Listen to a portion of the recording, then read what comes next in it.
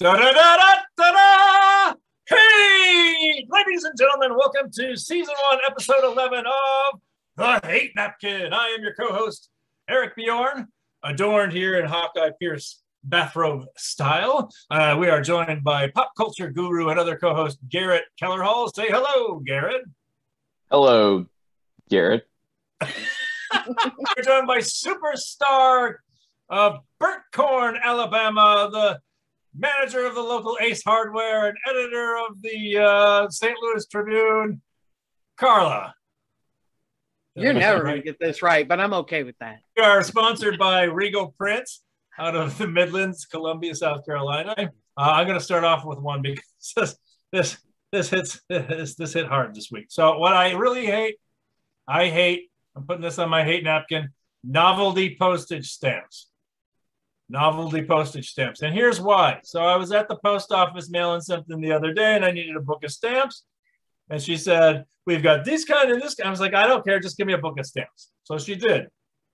And took the book of stamps home. And then somebody that I know, their parents died. And I happen to know the parents a little bit. And I needed to go get a condolences card. So I went to the store and I spent, you got to spend $8 on a card now. No card is less than $8. So I go home and I read this very long and wonderful letter, but I'm getting close to the end of when you need to send this letter before it's not etiquette. Like this, I got to get this thing in the mail right away. So I go to the book of stamps that I got. And it's a book of Scooby-Doo stamps. I've got Scooby-Doo stamps from the USPS to put on a funeral condolences card. But I don't really have any, okay. I feel bad for these people and they have my condolences, but not enough for me to go back to the post office and wait in line to get flag stamps. So, okay, but it's just stupid. Why do we have Scooby-Doo stamps? I got to put it on a funeral card. I feel stupid, but we just got to end novelty stamps once and for all. I feel they're going to look at this. I know it's in kind of an inappropriate scoop. Anyway, get rid of the damn. I should have just wrote, Ruh Roh, your dad died. Ruh Roh. That's how I would have signed it and called it a day. See, in Burnt Corn, we have one kind of stamps at the post office. Tramp? Oh. One kind of stamps. That's it, because we're Merican. That might be the only stamp in Burnt Corn. Tramp stamps count, but I don't think you can mail those. So anyway. Would you propose any particular type of non-novelty stamp that would be good for all occasions? Yeah, because I'm not really into the flag either. I'm not into flags either. I'm not a flag guy. Oh, for death? Oh, stamps. Death stamps? I don't know. Like maybe a sigh or what is the appropriate stamp to put on a condolences card? I think all American stamps should just say, I'm sorry. It absolutely should, now that it's going to take 3 weeks to get there. So I don't like the I'm sorry. I hate it when someone dies and someone comes up to me and says I'm sorry. I'm always like, you did this? It was you? What'd you do? Yeah, exactly. I don't know. What is the appropriate, maybe I don't know, a Cary Grant stamp? I don't know.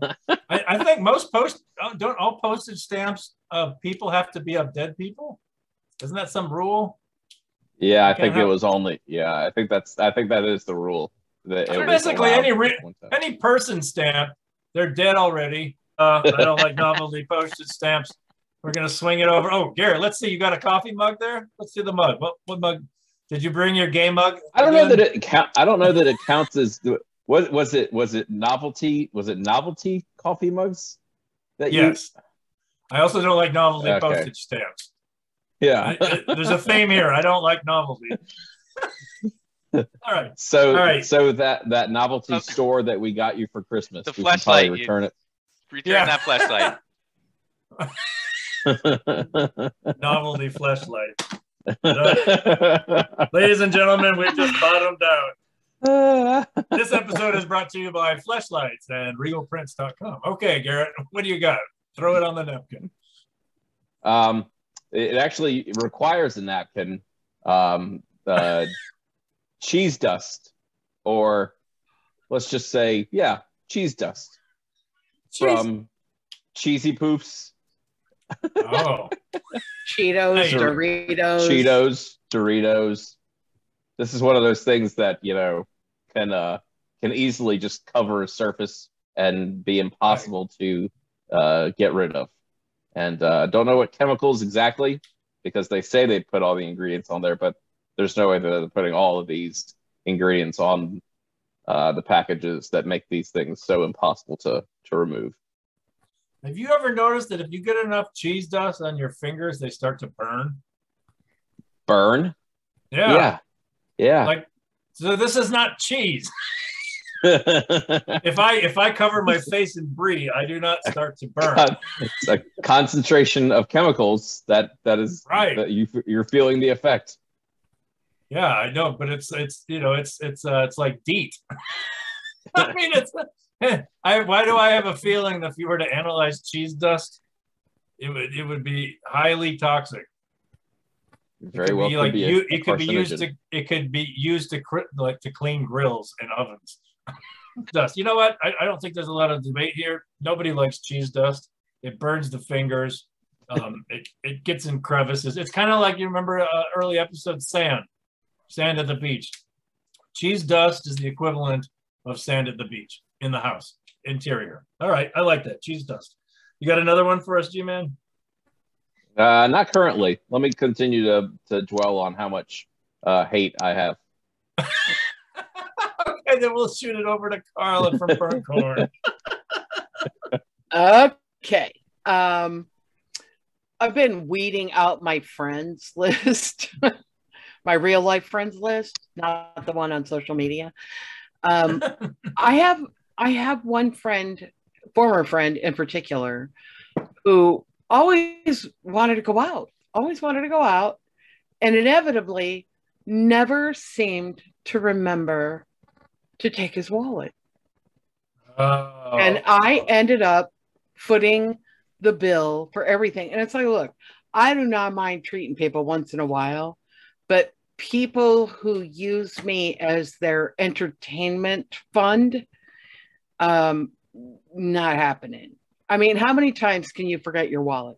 Or when he finally does remember his wallet, he wants to split the bill, and then he wants to argue that what I had was more expensive than what he had.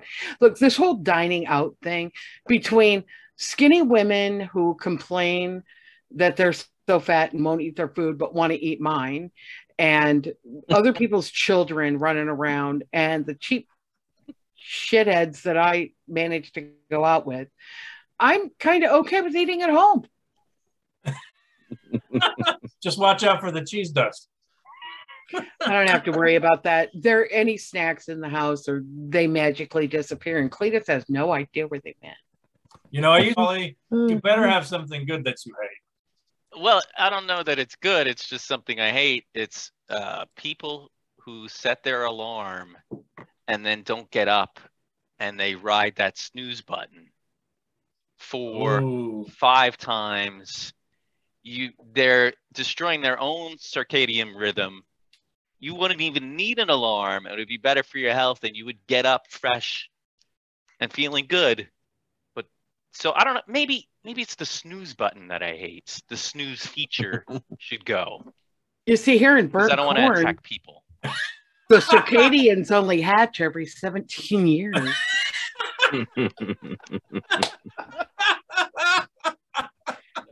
It's hard to get into a rhythm when you only hatch every 17 years. I feel for you folks riding the snooze button. You know what's funny? Am I the only person that has the same radio alarm clock that I've had since like high school? It's lasted 25 years. It just sits there and it works. And so why should I replace it? But of all things, last night it went off spontaneously for the first time in 25 years. I'm like, why do I hear voices? Who's in the room? It's my radio alarm clock. It's gone off for the first time in 25 years. So I snoozed it. It's the first time you didn't drunk sleep through it. That's all. I It's the first time. it's, It's been going on for 20 years. yeah, my name is Eric. I am a co-host. No, but it was funny that muscle memory. All these years, I knew exactly. I hadn't touched the thing in 25 years. Kind of like my dating life, and I knew exactly without even opening my eyes how to snooze it. It just came right back. Boom on the snooze. So, Garrett, what's your opinion on writing the snooze? Oh, it's even funnier observation about the snooze button when you live with someone and either you really like the snooze button or they really hate the snooze button, and when those two worlds collide, it makes for a very entertaining argument to start the day. Because I loved using the snooze button. You're a snoozer. And yeah, I was a snoozer, but don't try to sleep next to someone that can't stand a snooze button, because now I don't use an alarm at all. I'm at this point. Isn't it better though? Isn't it better? We got boozers and snoozers. Which is better? Yeah, it's exactly. So at this point, it's just no alarm clock, no snooze button to worry about. It is better. I'm in full agreement with you. The snooze button is. Then again, you have 2 young kids, so you have an alarm clock. It's just not electronic. They're not electronic. You have an organic alarm clock for now. Yeah. But wait till they're 13. Wait till they're 13, like mine. The alarm clock will go off at 2 p.m. every day. Well, you can still hit them. You can still hit them, and they'll shut up in 10 minutes. But only for 10 minutes. But only for 8 minutes. Yeah. Okay, excellent. Okay, so I think for this one, you can put both sides of the snooze coin on the napkin. There are people who love this. You're either a snoozer or you're not a snoozer, but nobody feels ambivalent about it. You either hate the snooze or you love the snooze. And Garrett, I know a good marriage counselor I can recommend. All right, send them my way. All right, I got another one for you. Let's see, what kind of time are we working with today? As I look, remember, we got tons of time. Remember, we are sponsored by regalprints.com. That's regalprints.com for all your advertising needs in the Midlands, Columbia, South Carolina. All right, let me preface this question by saying your answer can't be Crohn's disease or cancer or some god-awful deadly malady. All right. If you could put one day-to-day malady, body malady on the hate napkin. Scurvy. Scurvy is too high up the list. It's a deadly disease, right? One day-to-day thing. One day-to-day malady. If you could put it on the hate napkin and it would make it disappear forever, what would it be? We'll start with Carla. Paper cuts. Ooh. I win. I kind of like that. Forevermore. You could not even be, no matter what, you would be impervious to the paper cut. I like that. But just think of how death-defying you could be with paper now. They piss me off. Paper cuts piss me off. Oh, yeah. Yeah, they make no sense. No. Yeah, no, I like that. Paper cuts, that's a good one. All right, G-Man, you got one? Toe stubbing. Ooh. Forevermore, no matter what, the toe stub. Yeah, let's get rid of that. All toes. Although, can you stub a toe other than a big? Is that possible? Oh yeah, certainly. Oh yeah, yeah. Yeah. All right, we've got folks speaking from experience. You can break the small one and then just be malformed for the rest of your life. Right. Okay. So toe stubbing and paper cuts gone forever. Paulie from Bali. HVP. Human papillomavirus. Which HPV, I'm sure you're HPV. Yeah. Wait, I didn't want to go back to Carla's favorite subject, but it would be nice to not have those extra things on there. And ladies and gentlemen, this is why we made him the sound producer and usually stuff him behind curtains. Oh, don't forget regalprints.com, guys. If you guys they do a great job. I think I've got so many. I don't know where to start here, but I think I'll go with, again, on the toes, the ingrown toenail. And I have a condition where all 10 of my toes have ingrowns on both sides. It's like it's some sort of Spanish Inquisition malady. So about every 2 weeks I gotta get, I got these like heavy duty nail clippers. I mean, people are like, you should go to the doctor. I'm not going to spend 2 hours at the doctor every 2 weeks. I'm going to take care of this on my own, but it is painful. But I mean, it's like having Wolverine claws digging into your toes. If I could go the rest of my life. Could you imagine going to medical school for 8 years and be making $150,000, maybe $300,000 a year, and your day had to deal with Arik coming in with his ingrown toenail, and this is like what you had to do before lunch. Jeez. Now I understand why the suicide rate among doctors is so high. No, listen, if I was the doctor, I'd be like, well, hell, if I'm gonna do this, we're gonna make some incisions. I just rip them all off. Yeah, I one at a time they go. Oh, if you could just remove my toe, put me down and remove my toenails. That was it. I'm all for that. I put you down all the time.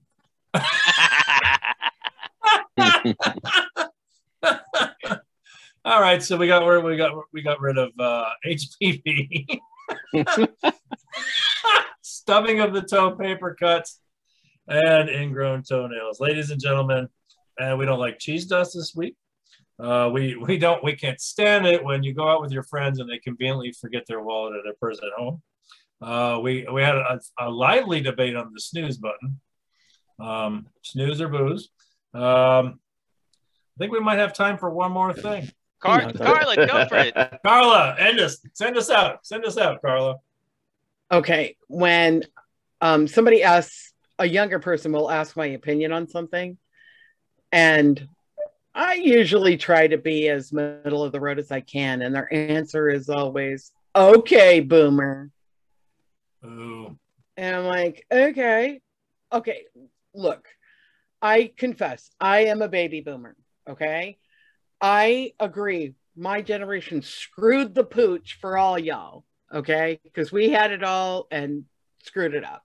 But I am not a get off my lawn boomer.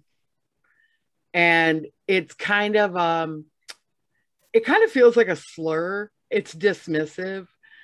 And anybody who knows me knows that I will not be dismissed. No. How do you? So yeah, maybe they're just comparing you to Boomer Esiason, the Jets quarterback, and you're just taking it the wrong way.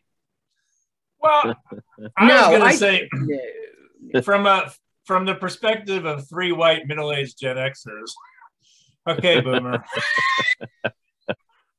So there's no way that. Do that one more time, and I'll show my chest, big boy. This isn't. I have a question. These aren't family members that are saying that to you. These are complete strangers, correct? No, because I've been hanging out with Jenny and Susan too long, and I don't have any more family members to talk to me like that. Thanksgiving at the Dairy Queen. Well, let's just say there are more empty seats at my Thanksgiving table than there used to be. And nobody knows where the bodies are buried. Oh, that harkens back to last episode. Oh, the sociopath, how we love them. All right, ladies and gentlemen, I think we've come to the end of another glorious episode of Hate. So much so that Garrett is totally divested of hate.